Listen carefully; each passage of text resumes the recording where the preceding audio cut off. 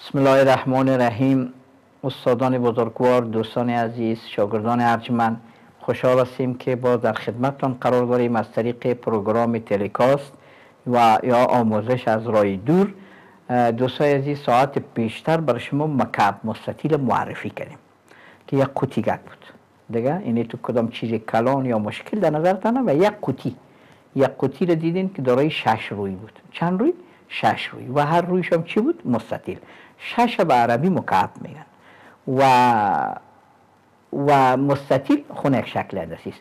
یعنی به این معنا که اونمو جسم هندسی که 6 وجه یا روی داره و هر رویش هم مستطیل است، پس بجای است که نامش بانیم مکعب مستطیل. درست دوستان عزیز؟ خب و در اون مورد دو تا فرمول هم براتون گفتیم. یکی فرمول مساحت کلیشه و یکی هم فرمول حجمشه. این امروز چی پروگرام است؟ امروز دیگه اونمو رو در سوالها براتون تطبیق میکنیم که اگر سوالهای در رابطه با حجم و مساحت مکعب مستطیل بر ما بده، ما چطور سوالایش هم میتونیم دوستان عزیز چی کنیم؟ حل کنیم. ببینید یک مکعب مستطیل است. طول مکعب مستطیل فکر کنین که 5 سانتی متر. عرضش که به دبلیو نشان میتین 2 سانتی متر و ارتفاعش که به اچ نشان داده میشه 4 سانتی متر باشه. شما چی را پیدا میکنین؟ مساحت کلی مکعب مستطیل که به ای نشان میده. مساوی سوالیه مساحت کلی مکعب مستطیل و دیگه چی؟ حجمش. حجم مکعب مستطیل. حجم مکعب مستطیل. اینو دوست عزیز. خب مساوی است به سوالی. ما براتون گفتم که فرمول ها رو به خاطر زیاد داشته باشین که در سوالات بتونین اون را تطبیق کنیم. در چی تطبیقش کنیم؟ در سوال. اینال فرمول چی بود دوست عزیز؟ خب اول مساحت کلیش براتون پیدا میکنیم. A مساوی بود با 2 ضرب چی؟ L W جمع W H جمع L H. اینی فرمولش. درست؟ خب اینال A مساوی میشه با 2 خودش با این قیمتاش L براتون داده چند؟ 5 ضرب W 2 جمع W چند؟ 2 ضرب H چند داده؟ 4 جمع L 5 ضرب H چند؟ 4. اینه که دوستان عزیز ساده بسازیم میتونیم که ما شما ساده. A مساوی است 2 خودش مابین قوس 5 ضرب 2 10 جمع 2 ضرب 4 8 جمع 5 ضرب 4 20. از اینجا این طرف میریم. A مساوی است دوستان عزیز 2 خودش مابین قوس 10 جمع 20 38 سر جمعش.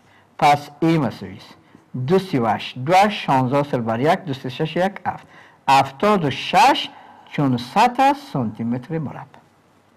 دیدین دوستان عزیز مساحت کلیشه که چی رقم پیدا شد؟ خب اینا رو دیگه چیش کار است دوستان عزیز؟ حجمش. از همین سوال ببینین، از همین سوال مکعب مستطیل حجمش اگر بخوایم V مساوی سوالیه. اینال V مساوی است L ضرب W ضرب H. اینی فرمول حجم مکعب مستطیل. حجم مکعب مستطیل. خب اینال حلش میکنیم. V مساوی است L اینو برای ما داده چند؟ 5 سانتی متر ضرب W چند؟ 2 سانتی متر ضرب H چند سانتی متر؟ 4 سانتی متر. V مساوی است اینال 5 2 10 ضرب 4 40. چند تا سانتی متر ضرب خورده؟ 3 تا. سانتی متر توانایش 1 است. در ریاضی خواندیم که سانتی متر 1 در ضرب توانا جمع میشه. 1 و 1 2 2 و 1 3. پس حجمش 40 سانتی متر مکعب یا سانتی متر به توان 3 یا هم حجم مکعب مستطیل. فکر میکنم که دوستای عزیز ما ایره تانستن از پیش ما بگیرن. خود ایناله شما میتونین دوستای عزیز که در هر قسم سواله که باشه، یعنی تنها نی که شما مکعب مستطیل یک چیز خیالی فکر کنین، نی اینمی دوستای عزیز مکعب مستطیل بود، نی یک خشت هم اینمی رقم است نیست؟ یک خشت یک خانم به این شکل معمولا جور میشه، بازش به شکل مکعب، بازش به شکل مکعب مستطیل. اینا اگر مساحت کلی این مکعب مستطیل، تنها تو فکر نکنید که یک شکل است. در عمل خشت، خانه، یک تعمیر، اینا یک صندوق، اینا اکثریتش به شکل مکعب مستطیل است. در صورتی که بر ما طولش بته، عرضش بته، ارتفاعش بته، ما هم مساحت کلی مکعب مستطیل پیدا کرده میتونیم و هم حجمش. از یک صندوق، از یک تعمیر، از یک خانه را و بالاخره از هر شکلی که ساختمانی که به شکل مکعب مستطیل باشه. اینی در عملیه خشته. میتونیم و شما با زمین رقم حل کنیم. یک دیواره که اینو در عملی چقدری ارزش داره. مثلا با یک مثال براتون کار میکنیم که خوبتر بفهمید. ما اگر یک دانه خشت داشته باشه، یک دانه خشت، طول خشت بگیرین، فرض کنیم 10 سانتی متر، مثال میدیم. عرضش بگیریم، عرضش 5 سانتی متر و ارتفاعش بگیریم 2 سانتی متر. 2 سانتی متر از چیه؟ از یک خشت. خب انشاءالله که اینو فهمیدید نه؟ خب اینال ما یک دیوار داریم، یک دیوار، اینال یک دیوار هست کنین، عرضش بگیرین، طول دیوار بگیرین 5 سانتی متر، 5 متر دیوار هست، دیوار زیاد هست اگر کلان میگیریم 5 متر. داشت چیشه؟ طولشه میگیریم از دیوار 5، عرضش میگیریم 2 متر و بلندیش یا ارتفاعش میگیریم 4 متر. خب اینال دینمی دیوال چقدر این نظامی خشتکار شه؟ عملی از زیاد است نی؟ میگه یک دیوال ما جور میکنیم 5 متر طولش، 2 متر عرضش، 4 متر بلندیش. خشت ها را که اندازه میکنیم، طول خشت 10 سانتی، عرضش 5 سانتی، ارتفاعش 2 سانتی. از این خشت ها چند دانه بخریم ما؟ چقدر خشت برای دیوال کار است؟ اینه میگم دوستای عزیز، موضوع مکعب مستطیل است. دیوار هم یک مکعب مستطیل است، خشت هم. بین اول حجم خشت پیدا میکنیم، باز حجم اینا یک دانه خشت چقدر جای میگیره، حجمش پیدا میکنیم. حجم مکعب مستطیل طول ضرب عرض ضرب ارتفاع. همین فرمولش نبود؟ خشت خودش یک چی است؟ یک مکعب مستطیل است. اینا وی مساوی است الش چند است؟ 10، عرضش 5 ضرب 2، سرجم 10 5 50 2 50 100 سانتی متر مکعب. یعنی هر خشت ما 100 سانتی متر مکعب جای میگیره. چقدر جای میگیره؟ 100 سانتی متر مکعب جای میگیره دوستای عزیز. اینا از دیوار چطور؟ دیوار اول با سانتی متر تبدیل میکنیم برای اینکه کلش یک واحد شود که با جنجالش کم شود. 5 متر میشه دوستای عزیز 500 سانتی متر. 500 سانتی متر. چرا 1 متر 100 سانتی متر، 2 متر 200 سانتی متر و بالاخره 4 متر 400 سانتی متر. اینا رو حجم دیواره که پیدا کنیم. وی مساوی است 500 متوجه هستین ضرب 200 ضرب 400. سرجم چقدر میشه؟ سعی کنیم. وی مساوی است 4 8 5 40. چند دانه صفر؟ 2 دانه اینجا، 2 دانه اینجا، 2 دانه اینجا، 6 صفر. 1 2 3 4 5 6. چون با سانتی متر کلش تبدیل کردیم سانتی متر مکعب. اینا یک حجم اینجا پیدا شد، یک حجم اینجا پیدا شد. این حجم دیوار است. حجم چی است؟ دیوار است.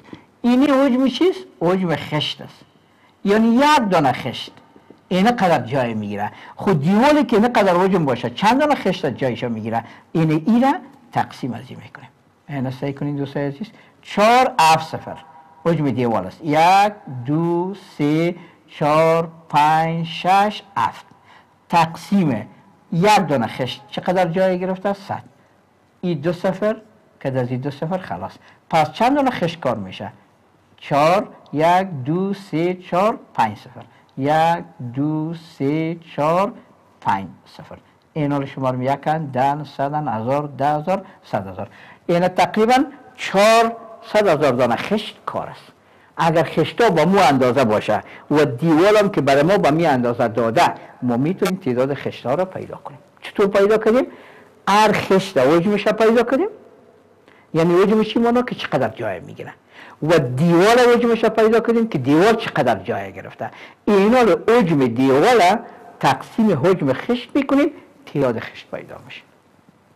چرا؟ اونمو 400,000 یا 40,000 یا 20,000 خشت دانمو قدر دیوال چی میشه؟ کار میشه. اگر به می اندازه ما خود تخمینی گرفتیم، ولی ممکن دیوالای خرد باشه، فرض میکنیم طول عرضش و خشام کلان باشه، میشه که در یک دیوال آدم برآورد کنه که دیوال برین اول اندازه کنین طولش عرضش و بلندش و خشتای هم که میخریم هر کدام میشه طول و عرض و ارتفاعش تعیین کنین. ارسیش ضرب کنین حجم خشت پیدا میشه. از دیوال ارسیش ضرب کنین حجم دیوال میشه. باز این حجم دیوال تقسیم حجم خشت کنین، معلوم میشه که چقدر خشت برای نمی دیوال به کار میره.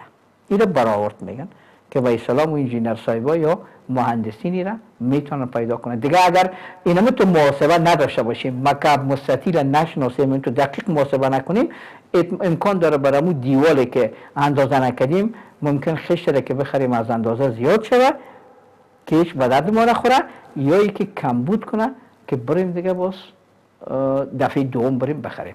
اما اگر مکعب مستطیل بشناسیم، اندازه گیریش یاد داشته باشیم، دیگه میتونیم برامون دیوال مورد نظر خود اما قدر خشت بخریم که نه کم شود و نه زیاد. این دوستای عزیز درس امروز بود و اهمیتش که در عمل هم براتون گفتیم. تشکر از توجهتان.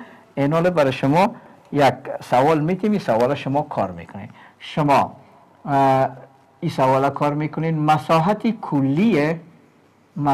کلی و حجم مکعب مستطیل را پیدا کنید. مکعب مستطیل را پیدا کنید که طول آن فرض کنیم باشد 10 سانتی متر، عرضش 4 سانتی متر و ارتفاع آن 3 سانتی متر باشه. ارتفاع آن 3 سانتی متر باشه. این دوست عزیز، این درس امروزتان تا ساعت دیگه که باز در خدمتتان قرار بگیریم شما را به خداوند یکتای بی همتا میسپاریم. تشکر از توجهتان.